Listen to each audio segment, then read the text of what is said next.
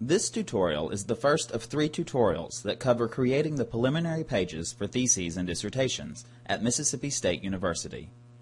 Covered in this tutorial are the title page, copyright page, and committee approval page.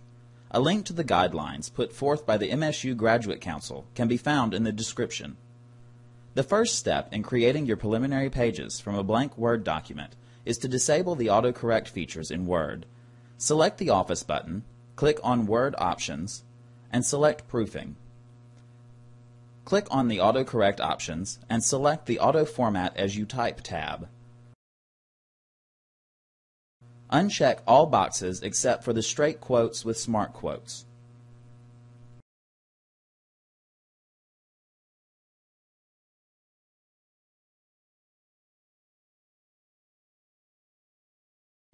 Additional helpful tools are the rulers, which can be turned on and off using the button above the vertical scroll bar, and the vertical page position, which can be selected by right-clicking on the status bar at the bottom of the window. To set your page margins, click on the Page Layout tab and select Margins. Click Custom Page Margins at the bottom of this list. The top, bottom, and right margins should be set to 1 inch, and the left margin should be set to 1.5 inches.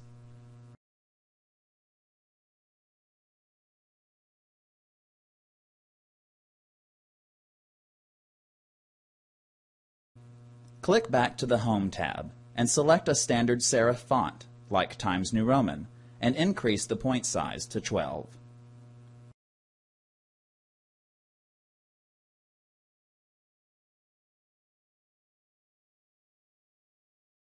Click on the Line Spacing button in the Paragraph group. Single, double, and triple spacing is used throughout this document. Set this to double spacing to begin the title page. Click on the Line Spacing options again, and notice the options at the bottom for spacing between paragraphs. If you have an option to remove spacing, remove it. Using your rulers or vertical page position as guides, enter down 3.5 inches from the top of the page. Notice that you might not get your cursor exactly to 3.5, but as long as you have cleared that mark, you have met the requirement. Enter your title in all caps. Enter down about 1 more inch and type the word by.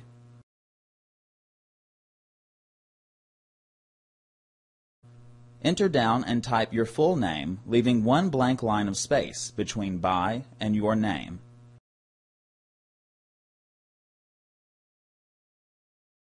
Now enter down 1.5 inches.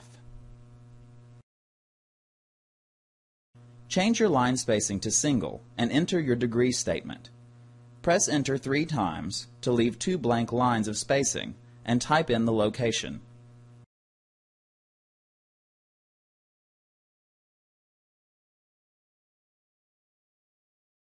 Press Enter 2 more times, leaving 1 blank line, and enter the expected month and year of graduation. To check your line spacing, the Show Hide Paragraph Marks button in the Paragraph group can help. After the graduation date, insert a section break by clicking on the Page Layout tab, Breaks, and Next Page under Section Breaks. The text on the copyright page is centered horizontally and vertically. To center your text vertically, click on the Callout button in the Page Setup group. Click on the Layout tab and change the vertical alignment to center.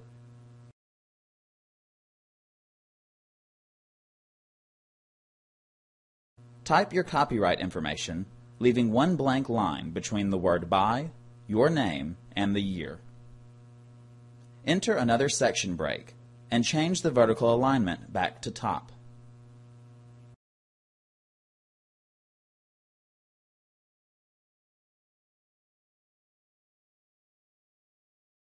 Leaving 2 inches of space from the top of the page, enter your title double-spaced exactly as it appears on the title page.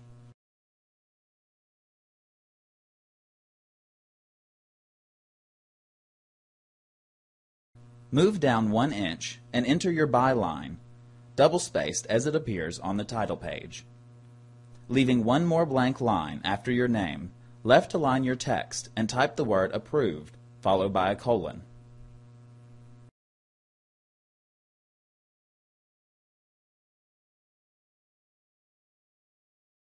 Change back to single spacing and press Enter 4 times to leave 3 blank lines of space.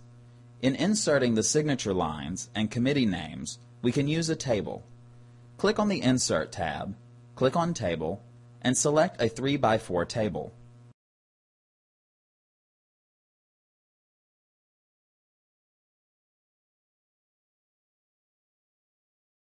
In the left and right columns, enter the committee member's name, title, and role, followed by 3 blank lines. Using the column handles in the top ruler, drag the middle column to be the width of the word by. Make sure that the right column is still lined up with the 6-inch mark, so it falls within the 1-inch right margin.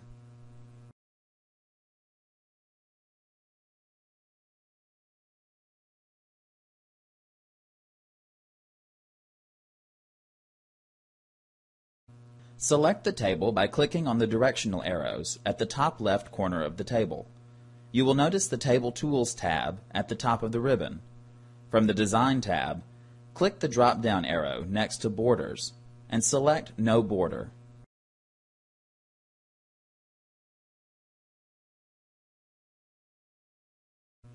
Then, click in the first cell next to the first committee member's name. Click the drop-down arrow again and select Top Border. Repeat this step for each cell.